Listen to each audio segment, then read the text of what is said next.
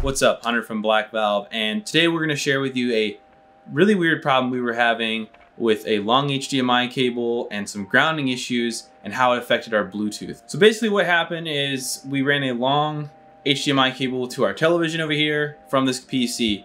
The PC and the TV are on different power sources. We can only assume they are on different walls. Generally a room is going to have the same leg of power.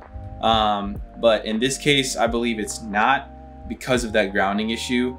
Now, grounding issues can happen for an array of reasons, so it's also hard to give broad strokes on what can cause a grounding issue. So basically what can happen is the ground of power can travel across your HDMI cable and make weird things happen. It can break things. It can actually break your HDMI ports. You know, it's not uncommon for like a PS5 to have a broken HDMI port because of these grounding issues that can happen within your home entertainment system. It's not uncommon for a PCI card, graphics card, to have those issues. Now, a lot of these cards may have other safeties built in to protect you against that stuff. But in this case, what happened to us is the image was good and all was great, but we were getting a constant error that was playing a disconnecting sound that was actually our Bluetooth driver having an issue.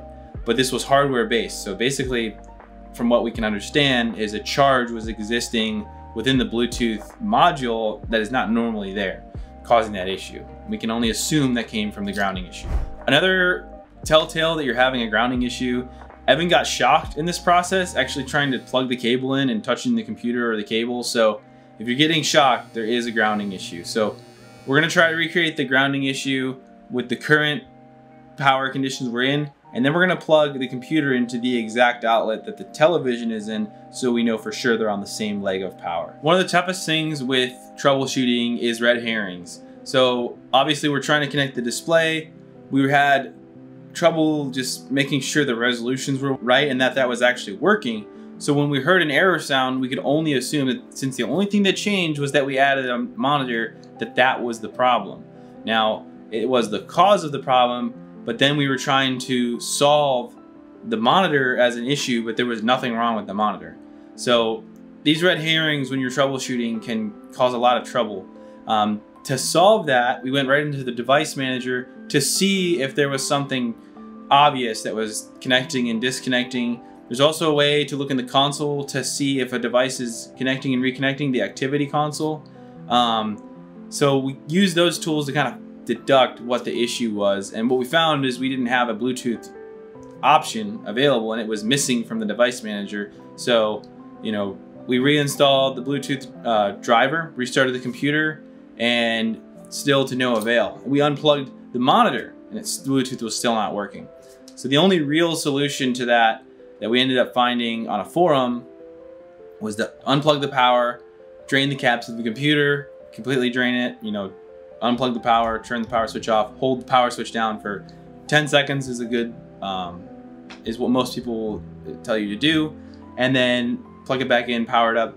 We had no issues after that. So it's tough troubleshooting sometimes when one thing can cause another issue when you're believing that the thing you changed is the issue. So it's hard, but there is ways, you know, with the device manager, for example, to kind of deductively and systematically figure out what the real issue is. To fix this issue, power down your computer, turn off your power supply. I recommend unplugging it from the wall as well. Hold the power button for 10 seconds and then boot up and see if it fixed it. First thing we're gonna do is try to recreate this issue, and just so we can show you and you can see exactly what happens. I don't think it'll let you unless it'll see it. Yeah. All right, so we've got this HDMI running over there. We're gonna plug it straight into the graphics card. I'm gonna get shocked. Good. All right, so we've got a picture there. And we'll make sure it's still there. And we're good. Fortunate for us, but unfortunately for you, we weren't able to recreate the problem. We did swap around the connectors a few times, but before, as soon as you would plug in the HDMI, it would basically kill that Bluetooth driver. So right now it's not doing that. Cool. Maybe we should unplug over there. Let's try that. Okay. Like repatch it here. I did that also, yeah. So with a little fiddling, we were unable to recreate the issue, but the lesson here is that if you have an issue with your Bluetooth driver, it could be a grounding issue.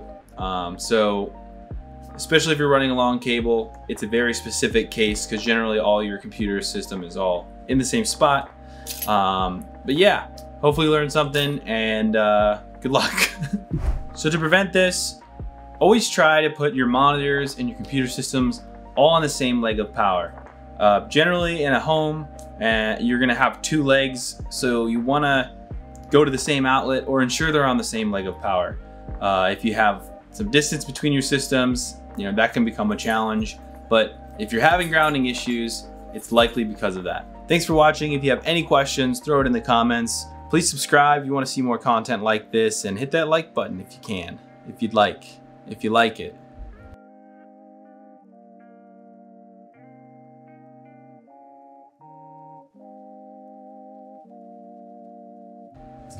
What is the is James in the ceiling?